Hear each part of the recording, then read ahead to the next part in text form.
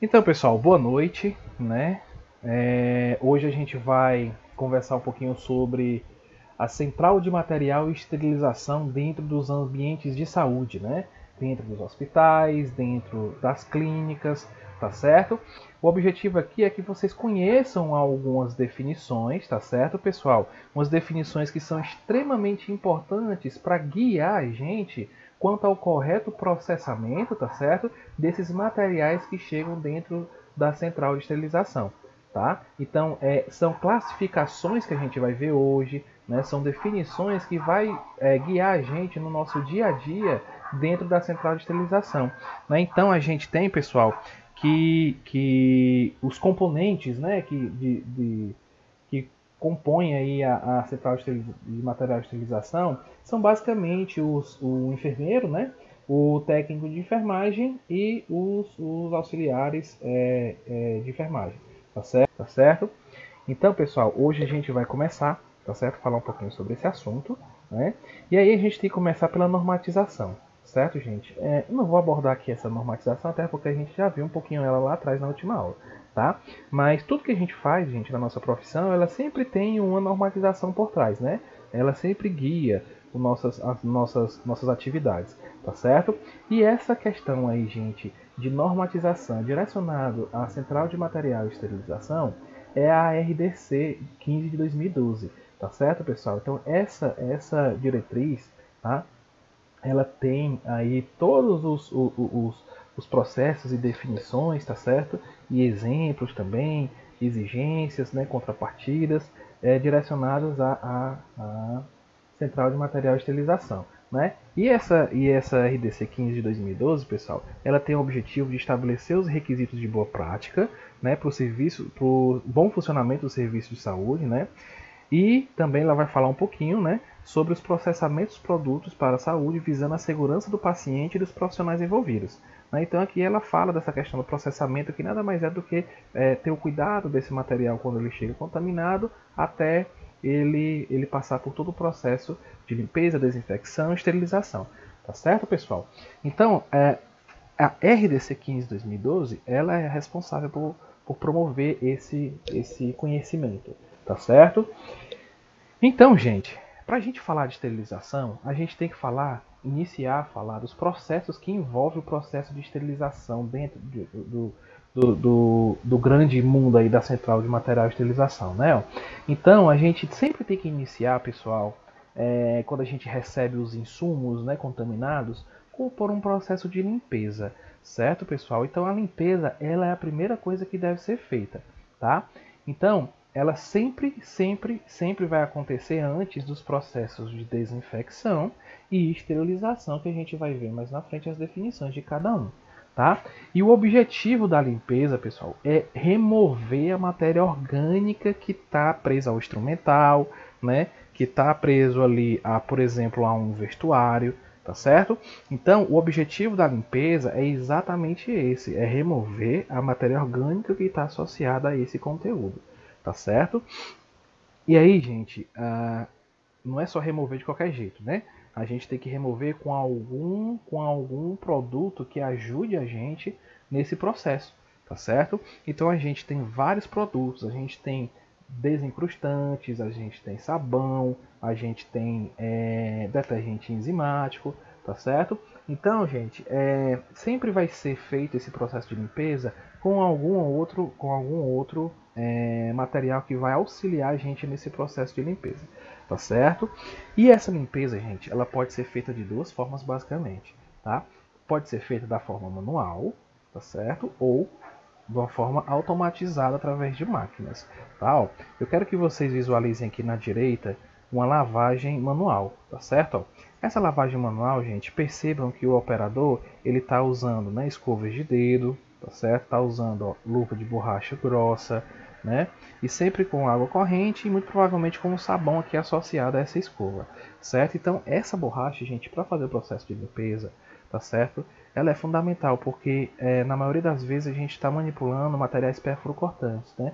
Então essa luva com a gramatura alta, tá certo? Ela é bem grossa, ela se acontecer algum acidente, ela não vai impedir, né? Mas ela vai minimizar os efeitos aí de um acidente de trabalho com esses instrumentais, por exemplo, que tem esse aspecto perfuro cortante, tá certo? E aí, gente, a gente tem um maquinário, né, que nos ajuda nesse processo de limpeza, tá certo? Que é, por exemplo, a cuba ultrassônica, como vocês podem ver aqui, ó, tá certo, gente? A gente vai ver mais na frente um pouquinho sobre a cuba ultrassônica, tá?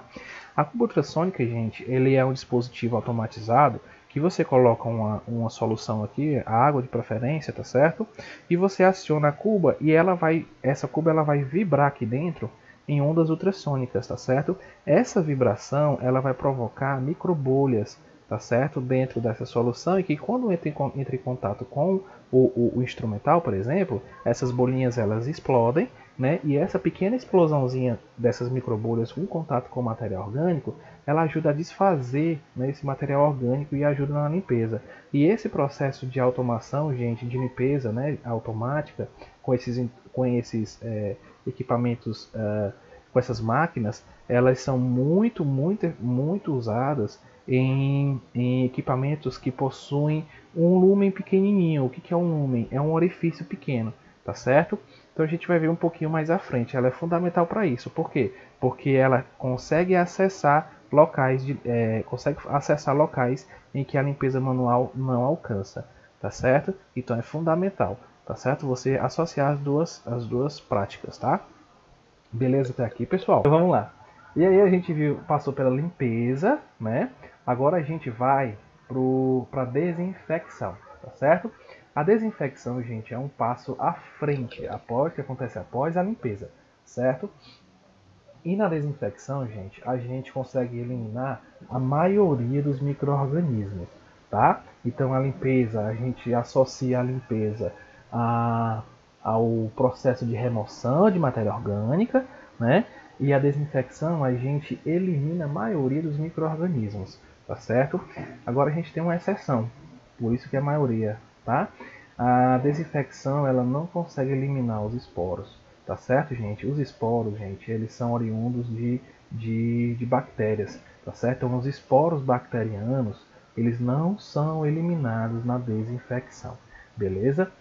E aí, gente, essa desinfecção, ela pode acontecer em alguns níveis de complexidade, tá certo? A gente vai ver agora a desinfecção de baixo nível, a gente vai ver a desinfecção de médio nível e a gente vai ver a desinfecção de alto nível, tá certo?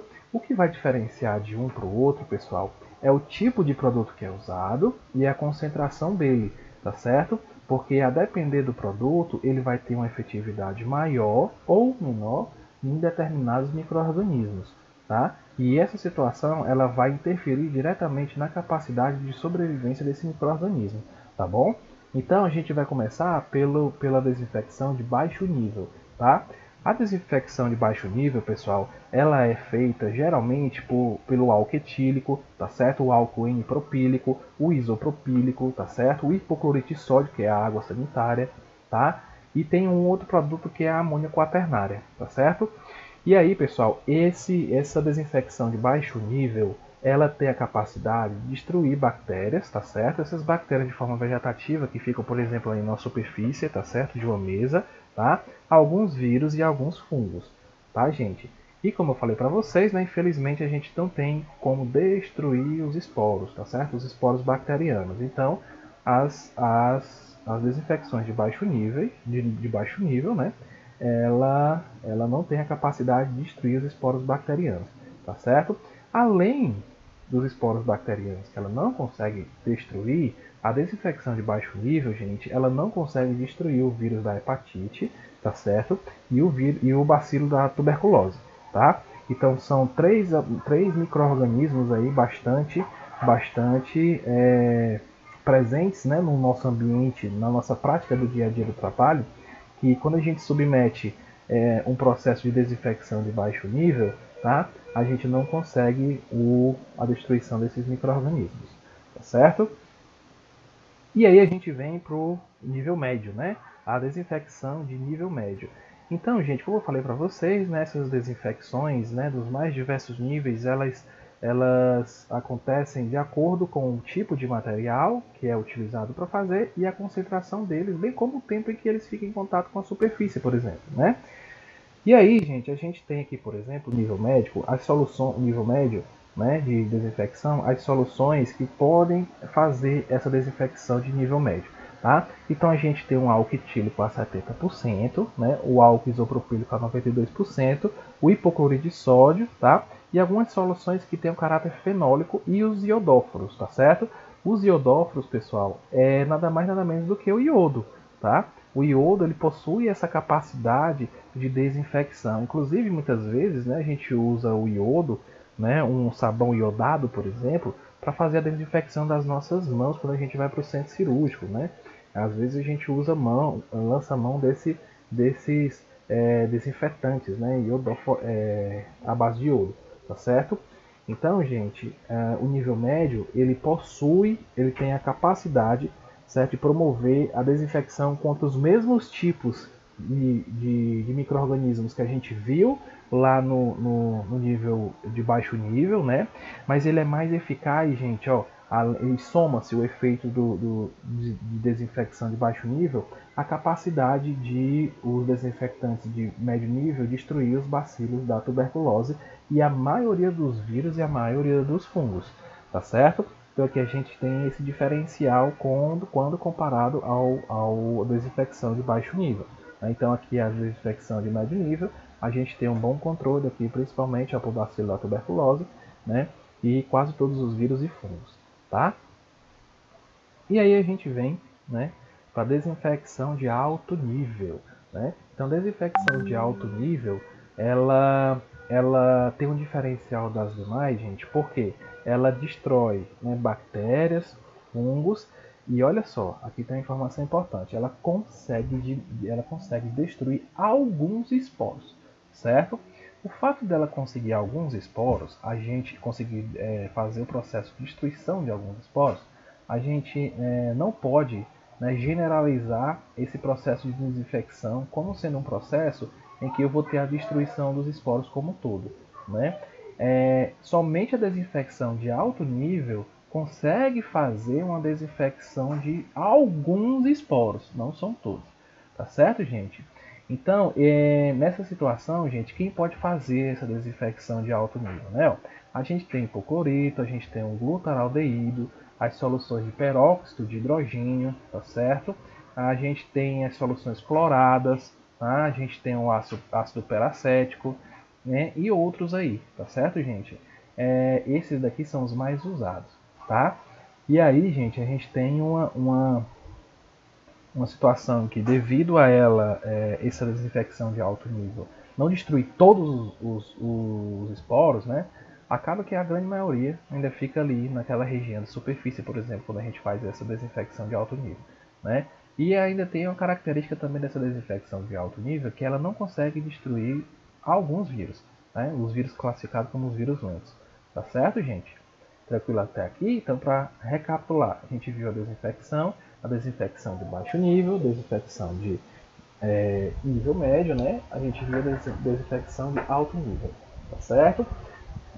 Cada uma com sua peculiaridade, né, e a sua capacidade de destruição de micro-organismos, né? Então, se eu perguntar na prova qual é a desinfecção que consegue destruir alguns esporos, vocês vão me dizer que é a desinfecção de alto nível, né? E vocês não vão errar, tá certo? Ok. E aí, gente, a gente tem alguns processos de desinfecção que não são enquadrados naqueles que eu falei para vocês, né? Que é a desinfecção não definida, tá? Por quê? Porque elas envolvem outros processos de desinfecção, né, que são diferentes daqueles processos que eu falei para vocês agora há pouco, e vocês observaram que em todos eles eu sempre envolvia um agente químico, né?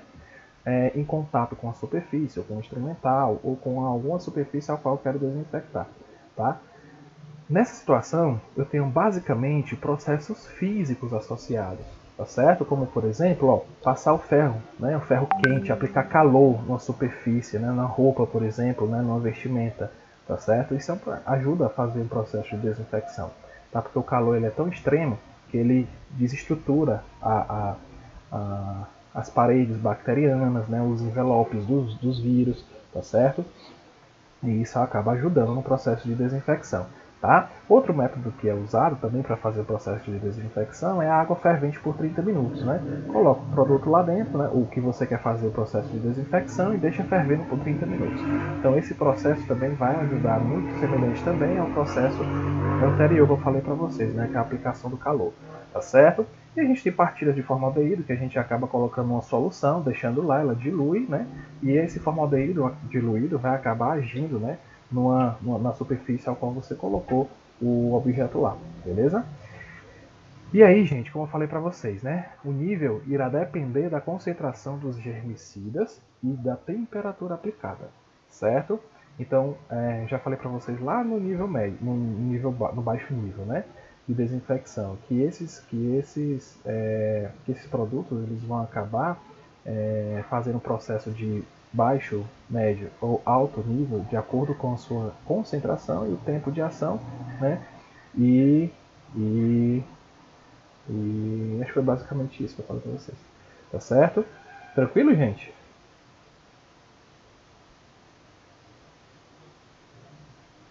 Beleza. Aí a gente vai para onde? A gente vai agora para esterilização, né? A esterilização, gente, é um passo à frente do processo de desinfecção. Então a gente tem, né? A gente tem a limpeza, a gente tem a desinfecção e a gente tem a esterilização, certo? A esterilização, gente, é a etapa em que realmente eu vou fazer o processo acontecer para ter no final um produto esterilizado, tá certo? Então, nessa condição, apenas nessa, eu vou ter a destruição de todos os micro-organismos, tá certo? Inclusive os esporos bacterianos, tá? Os esporos bacterianos que estão associados a muitas doenças, e principalmente as doenças, né, que estão ali dentro do ambiente hospitalar, tá certo? E aí eles ajudam bastante aí, se ele não tiver um controle, nessas doenças, nessas infecções hospitalares que a gente vê por aí, tá certo? E esse processo de esterilização, gente, ele pode acontecer basicamente por 3 métodos, tá? Pode acontecer pelo método físico, pode acontecer pelo método químico e pode acontecer pelo método físico-químico, tá certo? Pelo método físico, pessoal, os utensílios em saúde, eles podem ser esterilizados basicamente por 3 formas, tá? A gente tem a radiação ionizante, né? A gente tem o calor úmido e a gente tem o calor seco, né? Ó, o calor seco, pessoal, basicamente hoje ele não é mais utilizado, tá certo? Ele acaba aí reduzindo a vida útil de alguns instrumentais e utensílios, e além do que ele também não tem uma efetividade contra a destruição de alguns micro-organismos, como esporos, como tem o calor, a esterilização por calor úmido, tá certo?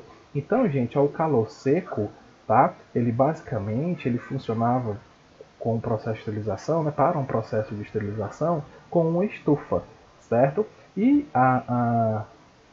o calor úmido é o que a gente usa bastante hoje, tá certo? Eu particularmente eu nunca presenciei uma esterilização feita através de estufa, tá? Então, desde a época que eu me formei, sempre eu vi os processos de esterilização acontecendo com a autoclave, tá certo? E de certa forma, pessoal, de um tempo para cá, isso tem acontecido, tá certo? Então, essa situação de fazer a esterilização com calor seco, isso não utiliza mais, tá certo? Vão ser raros locais em que você vai visualizar a esterilização com calor seco, tá? Exatamente pela situação de não existir um controle, né, no processo de esterilização relacionado ao controle de alguns esporos, principalmente. E hoje é muito comum você ver autoclave, até no manicure você vê ela com a autoclavezinha lá, né, para esterilizar os alicates de unha, né? Então é muito comum você ver, tá certo? A gente vai ver mais na frente, pessoal, em outras aulas, como que acontece esse processo de autoclavagem, certo? E aí, ó, a gente vem agora para os métodos químicos de esterilização, né? Ó, o glutaraldeído, gente, ó, foi abolido para esse processo de esterilização, tá certo? E a gente tem a esterilização através de métodos físico-químicos, tá certo? Então, pessoal, os métodos físico-químicos são métodos que associam as duas técnicas, tá certo? Em que eu uso um produto químico para isso, né?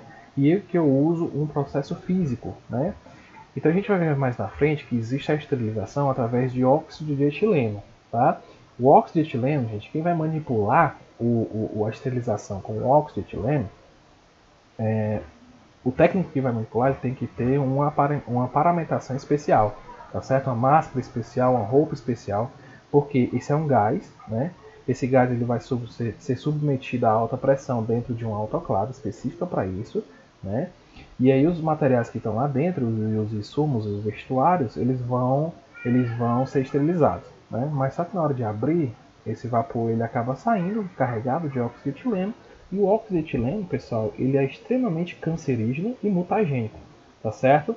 Então, eles podem induzir ao câncer, né, com o acúmulo desse contato do óxido de etileno, e ainda assim pode provocar mutação genética, tá certo? Quem está gestante e trabalha com óxido de etileno, jamais poderá trabalhar nesse local, tá? Então, vocês aí, se vocês forem trabalhar na central de esterilização, que certamente vocês vão trabalhar, tá certo? Alguns de vocês aí vão trabalhar na central de esterilização, tá certo? Se tiver um óxido de etileno, fique atento. Se pensar em ficar gestante, tá? Já peça afastamento do setor enquanto você estiver na gestação e amamentando, tá bom? Porque ele é extremamente carcinogênico e mutagênico, tá? E aí, gente, a gente viu as definições quanto aos métodos de esterilização, né? Agora a gente vai ver, pessoal, como são classificados, né, esses artigos, né, que vão para o processo de esterilização. É através dessa definição, gente, que a gente encaminha um determinado artigo hospitalar ou clínico, né, para os demais processos de esterilização ou de desinfecção, tá certo? Então, de acordo com essa classificação, é que eles vão guiar, né, o processo de diminuição desses micro-organismos em sua superfície. Tá certo, gente? Então, mas antes de mais nada, eu preciso definir o que é um artigo hospitalar, né? Artigo hospitalar, gente, é todo utensílio e material que é usado durante o contato com o paciente. Então, tudo aquilo que entra em contato com o paciente com o objetivo de auxiliar o paciente a uma melhoria, com o objetivo de fazer um diagnóstico, com o objetivo de fazer um registro, com o objetivo de fazer um acompanhamento a longo prazo, tudo que está em contato com o paciente é caracterizado como um utensílio, tá certo? Então,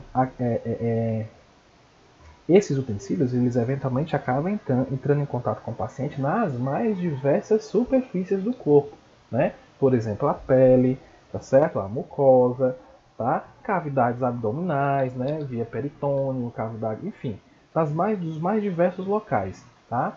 Então, gente, a depender da forma como esse artigo ele entra em contato com o paciente, né? Eles vão receber algumas classificações, tá certo? Então a gente tem artigos críticos, artigos semicríticos e artigos não críticos, tá? E a gente vai ver a definição de cada um desses, o que é um artigo crítico, o que é um artigo semicrítico e o que é um artigo não crítico, tá? Então, gente, o artigo crítico, tá certo? É um artigo hospitalar, gente, que traz, tanto para quem está manipulando quanto para quem está dentro da central de material de esterilização, um alto risco de infecção, certo? E todos eles, pessoal, todos eles devem ser submetidos a um processo de esterilização, porque eles estão diretamente em contato, pessoal, com as soluções, né, do corpo humano, né, das cavidades, com o sangue, com a linfa, com o edema, com a coleção purulenta, tá certo? Então, todos eles, tá, eles precisam passar por um processo de esterilização. Aqui eu trago para vocês, por exemplo, essas cânulas, né? Essas cânulas endoscópicas, tá certo? A gente tem aqui, por exemplo, uma videolaparoscopia acontecendo, né? Muito provavelmente na cavidade abdominal. Acredito que sim, pela posição, tá? E aqui a gente poderia ter uma artroscopia, né? Que acontece no joelho, que inclusive para vocês acho que eu mostrei na aula de anatomia, né? Aqui eu tenho os diversos instrumentais, tá certo? A gente tem aqui afastador Farabeuf, a gente tem algumas pinças, tá certo? Pinças porta-agulha, a gente tem bisturis montados aqui numa lâmina 10, numa lâmina 15, tá certo? A gente tem uma pinça Bacaus, tem Metzenbaum, enfim, tem uma série de pinça Kelly aqui, tem uma série de instrumentais, gente, que entram em contato com as nossas secreções, né? Sangue, edema, enfim. E todas elas são classificadas como artigo crítico justamente por esse motivo, tá certo? E todas devem ser submetidas a um processo de esterilização, tá bom? E aí a gente vem para os artigos semicríticos, né? Os artigos semicríticos, pessoal, são os artigos, tá, que entram em contato com a pele não íntegra, certo, gente? Ou com a mucosa íntegra, tá certo?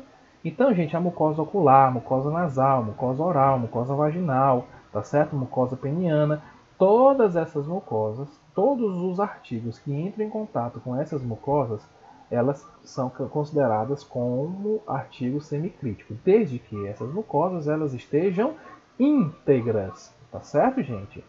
E aí, se eu tiver uma situação em que a pele do paciente ela não está íntegra, também é caracterizado como um artigo semicrítico, tá?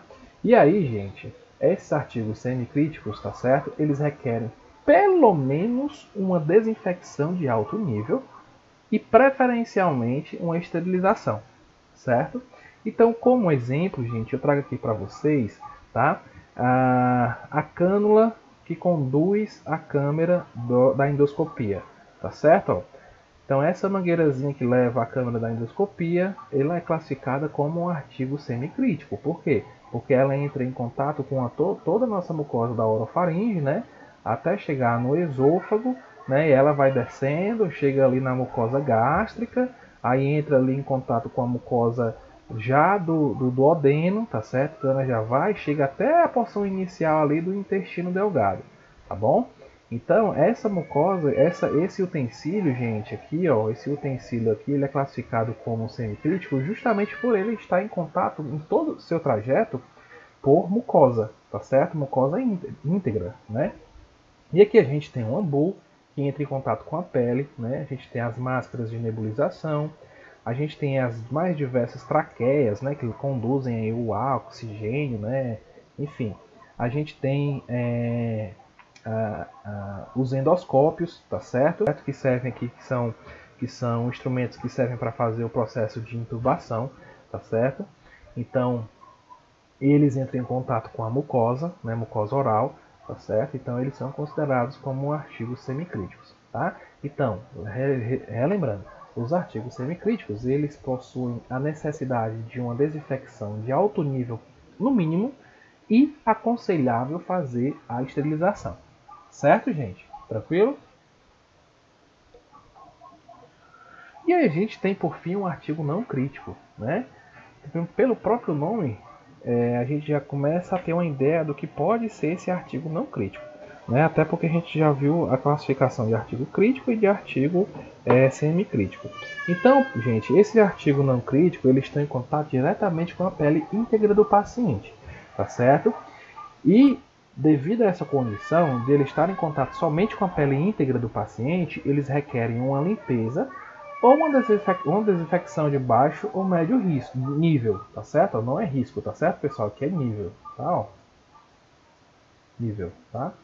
Escrever com mouse é ótimo, né? Então, ó, só para relembrar, artigo não crítico, a gente tem artigos que necessitam de uma limpeza ou desinfecção de baixo ou médio risco, tá certo? Como exemplo, a gente tem um esfigomanômetro, né? Que é o aparelhinho da pressão, né, pessoal? Então aqui, devido esse esfigomanômetro entrar em contato somente com a pele íntegra, tá certo? Ele não precisa passar por um processo de esterilização, tá? Basta que a gente submeta esse utensílio a um processo de limpeza, beleza? Outro exemplo de um artigo não crítico, pessoal, é o termômetro, né? O termômetro que a gente vai usar aí basicamente para fazer a aferição da temperatura do paciente, né? E ele funciona aí como registro de um sinal vital, né? Então ele entra em contato apenas com a pele íntegra, normalmente, na grande maioria das vezes, né? E aí ele é considerado, devido a essa situação, um artigo não crítico que deve ser submetido a um processo de limpeza ou desinfecção de baixo ou médio nível, beleza? Então, para recapitular, a gente viu o artigo crítico, a gente viu o artigo não crítico e a gente viu o artigo semicrítico. Cada um com seus potenciais de as suas necessidades, na verdade, né? Cada uma com suas necessidades de diminuição de micro-organismos de sua superfície. Né? A gente tem artigo não crítico, em que a gente precisa fazer uma desinfecção de baixo ou médio nível, tá certo? Nos artigos semicríticos, a gente precisa fazer uma desinfecção no mínimo de alto nível, mas recomendado fazer o processo de esterilização, tá? E a gente tem os artigos críticos, né? Os artigos críticos que precisam fazer o processo de esterilização para diminuição e eliminação dos micro-organismos. Beleza, gente? Então, vencida essa barreira aqui, entendido? Alguma dúvida? Entendido, professor. Beleza. Agora vocês começam a responder, né? Por que determinado utensílio não é levado para esterilização e outros sim? Tá certo? É por esse motivo. Tá certo, gente? E aí, gente, esses utensílios, tá? Eles podem ser classificados, né? Além dessa classificação que eu mostrei para vocês, né? Em não críticos, semicríticos e críticos, né? Como materiais, gente, complexo, conformação complexa, tá certo? E materiais de conformação não complexa, tá certo? Isso é um outro tipo de classificação, gente, que está direcionado, tá? Com o quê? Com o diâmetro do lumen dele, tá certo? Existem alguns instrumentais, gente, que tem orifícios, né, passando dentro dele, tá? E essa situação, esses orifícios, gente, difícil, e alguns desses instrumentais, por exemplo, tá? Trazem dificuldade para a gente fazer o processo de limpeza, tá?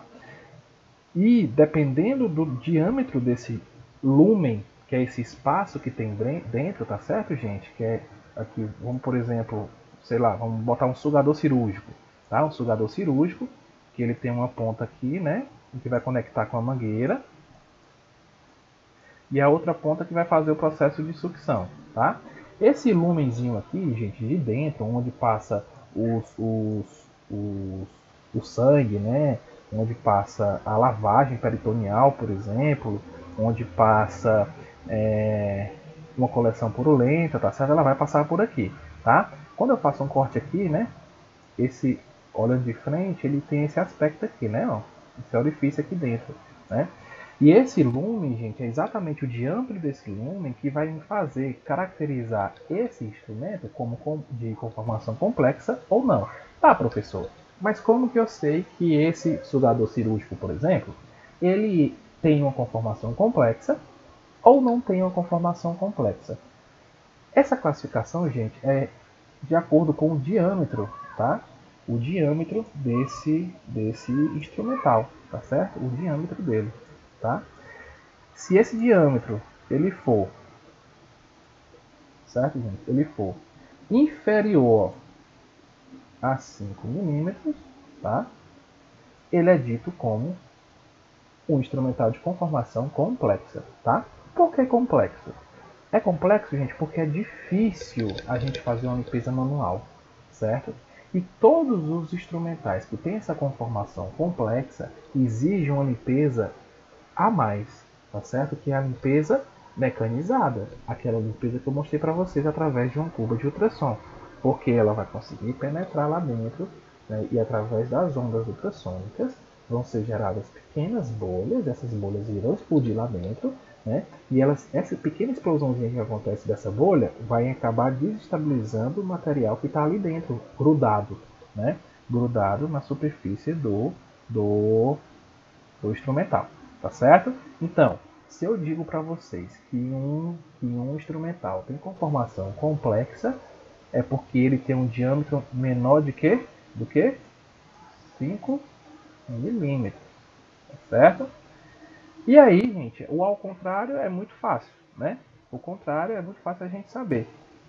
Se o instrumental com conformação complexa é aquele instrumental que tem um lumen menor de 5 milímetros, aquele diâmetro menor do que 5 milímetros. O instrumental que tem conformação não complexa, né, é aquele instrumental que tem um diâmetro maior do que 5 milímetros, certo? Isso aqui é importante, gente, por quê? Porque isso aqui vai ajudar na classificação, na complexidade, tá certo? Da central de esterilização. Porque existem centrais de esterilização que não conseguem fazer esse processo de esterilização, certo? E existe centrais de esterilização que conseguem fazer esse processo, tá certo? Isso vai depender muito da complexidade dela, né? dos equipamentos que ela tem dentro para poder fazer os processos, tá bom? E aí a gente vem, por fim, né, tudo isso para chegar na central de material de esterilização, que a gente vai continuar, inclusive, nas próximas aulas, né? Então, gente, primeiro, o que é uma CME, né? Uma central de material de esterilização.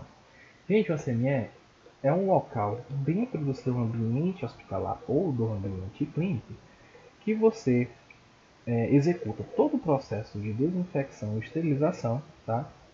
Desde o material quando chega contaminado até a saída dele, a dispensa com ele esterilizado, tá certo? E tudo, gente, que é produzido que tem o objetivo de esterilização, tá certo? Dentro de um hospital, é passado para a central de material de esterilização, tá certo?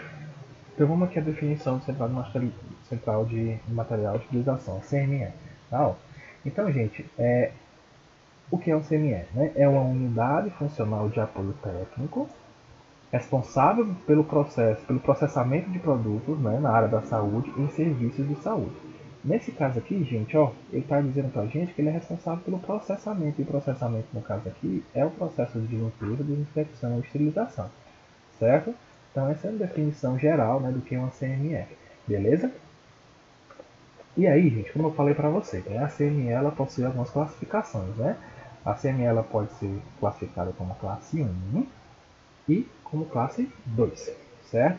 E olha só, o que vai diferenciar uma central de material de esterilização de classe 1 para a classe 2 é exatamente essa capacidade dela de esterilizar instrumentais que tenham um lumen, tá certo?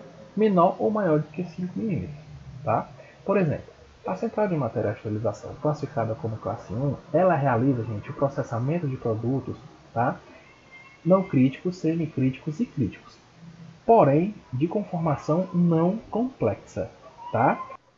Maior do que 5 mm. Beleza? E a classe 2 é aquela central de material de esterilização, tá certo?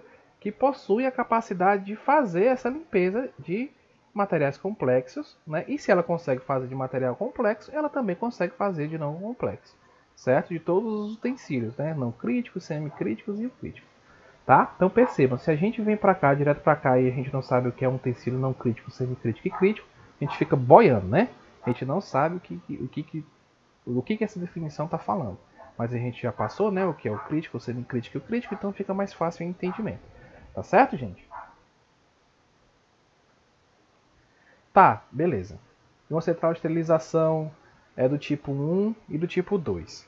O que diferencia de uma para outra é essa capacidade de fazer o processamento de materiais de saúde, né, não crítico e crítico. Agora, beleza. O que tem dentro, né, qual a estrutura física de uma central de material de esterilização classificada como 1, né?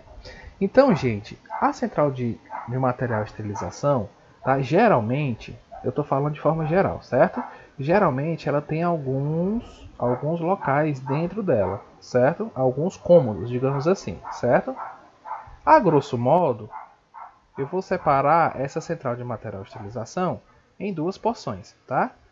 Uma chamada de expurgo, certo? Expurgo, e a outra a área estéril, certo?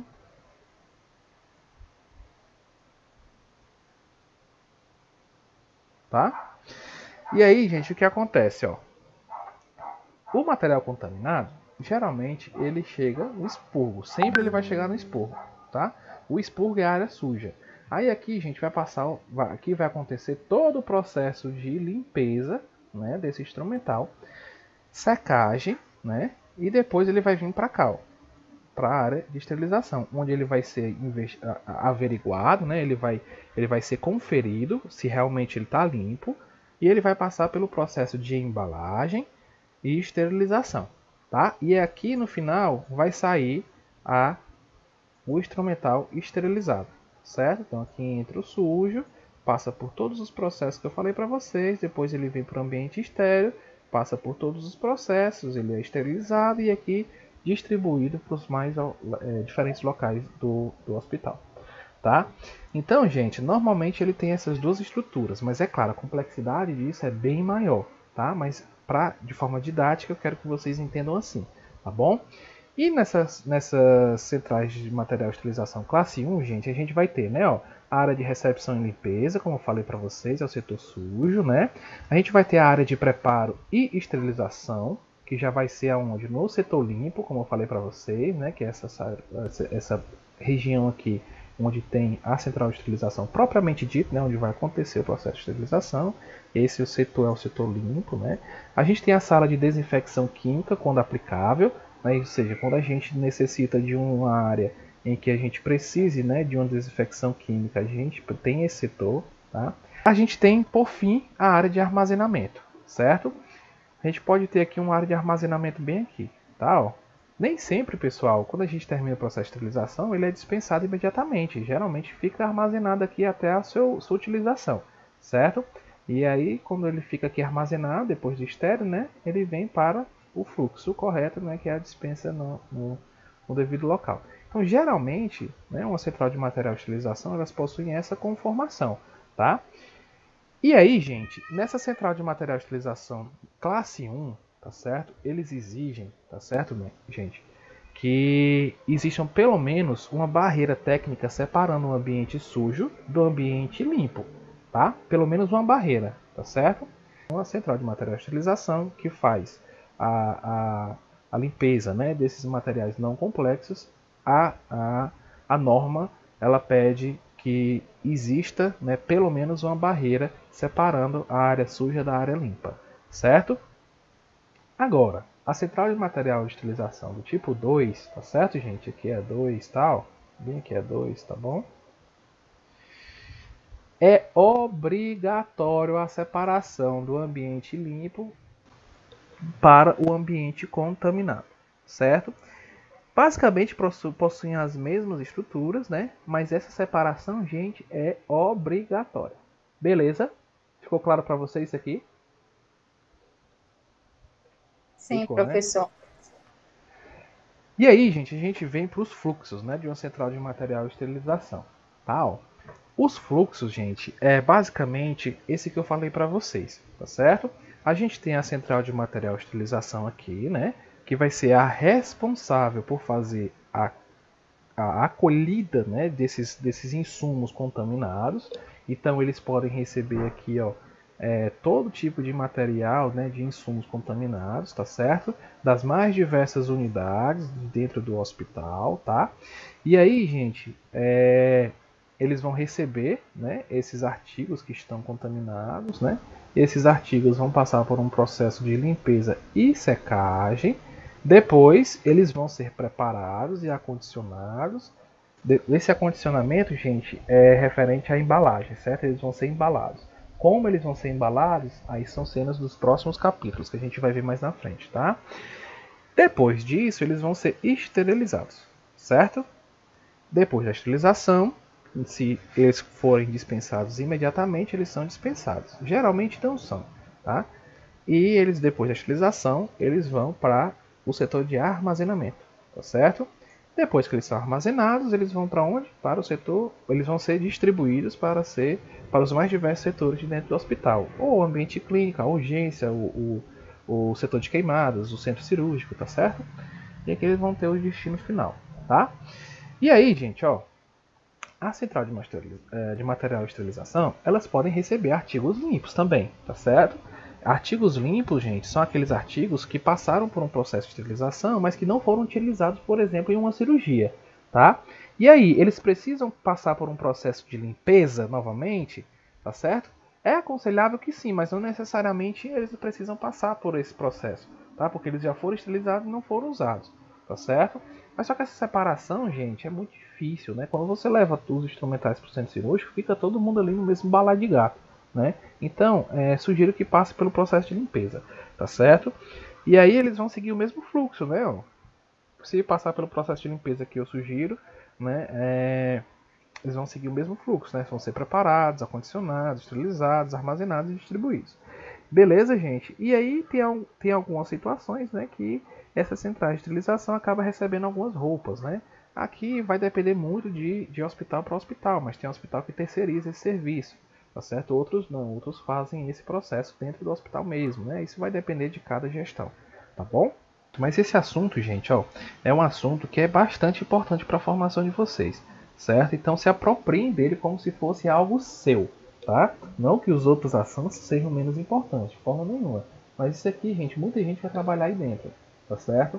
E é um trabalho, muitas vezes, que é puxado, né? Exige muito de quem está lá dentro, mas que, pelo menos as pessoas que estão lá porque realmente gostam, né? E eles vibram com isso, tá certo? Então, gente, a aula de hoje era essa, tá certo?